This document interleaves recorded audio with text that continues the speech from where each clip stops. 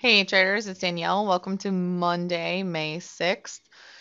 So, today we had quite a bit of a pullback in the market, and that set up a little bit of a situation. It's not complete, but it did begin setting up the situation that you may know and love, that I know and love so dearly, which is the short squeeze. So I don't know that I take any more joy in something other than a short squeeze. Probably because I have been trained as an aggressive directional trader. And nothing gives me more joy than a stock being up 4 or 5% on a day, just blasting off to new highs. So it's something that I look for on a regular basis. Now, one of the most important factors here is going to be the put call ratio.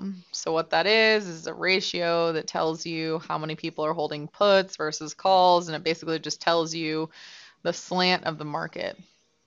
When you're looking at the put call ratio, over the course of the past several weeks, it's been very, very low. That means that most people have been holding calls. And the problem is that when so many people are bullish, it can't explode higher. So what we need is a drop in the market so people can buy puts so that it will set up a situation where too many people are short. And then inevitably what happens is the market starts to trade higher.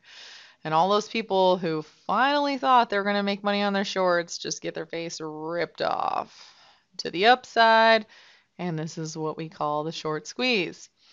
So I did have a little bit of a short today in the SPX. I took it off earlier in the day. And then what ended up happening was so today, anyhow, the SPX, it gapped down overnight, and then it started trading higher throughout the day. So essentially what happens is when it gaps down, people get short, and then, it trades higher because why does it trade higher? Well, because the market is strong.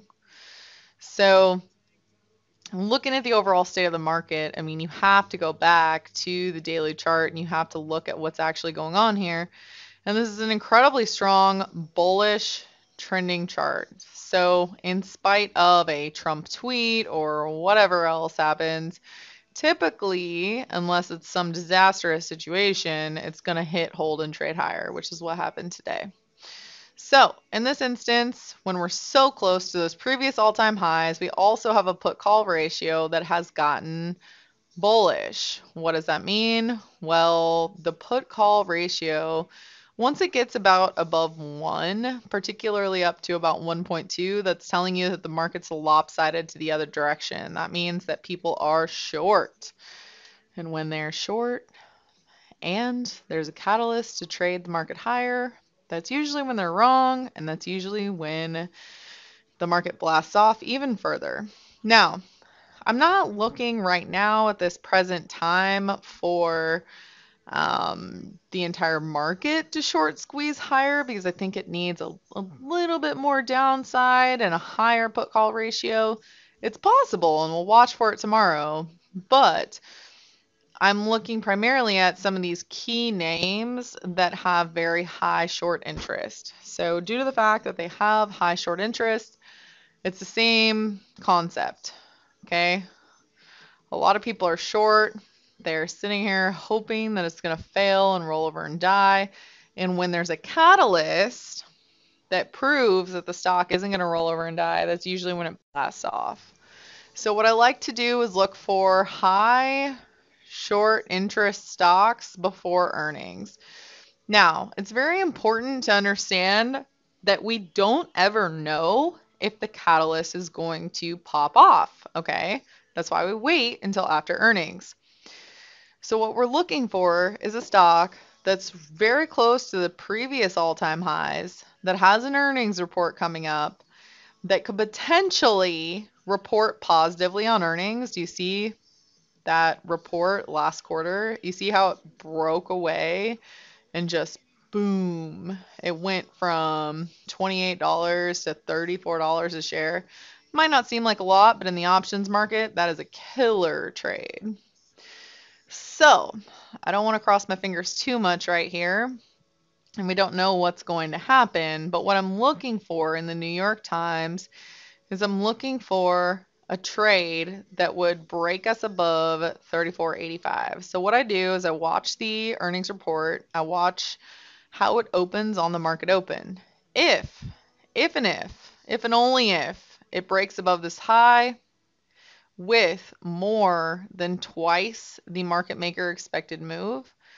So the market makers are pricing in a move of $1.90, $1.95. So if and only if this stock has a positive move and it moves up at least $3, that would set up a short squeeze for me. So in that instance, what I would do is I'd come in here and I'd buy some of these very cheap options between $2 and $3, and then I would trade that for about 5 days for an after earnings move. So it's a very, very short explanation of the setup, but there's a couple of them that are setting up. Wing is another high short interest. You have an earnings report. You have a price that's very close to that previous all-time high. Then you also have Boot.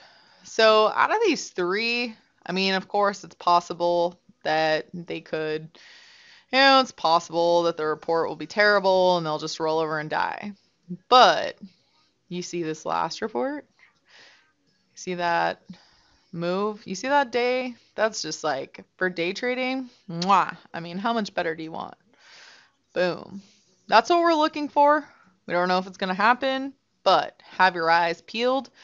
And if it happens, that is what I'm going to day trade. Of course, you could come in here and bullishly trade the earnings report, and I may just do that, but I'll definitely look for the after earnings report. So, thank you very much for joining me for this video. I appreciate all of you, and I'll see you in the next video.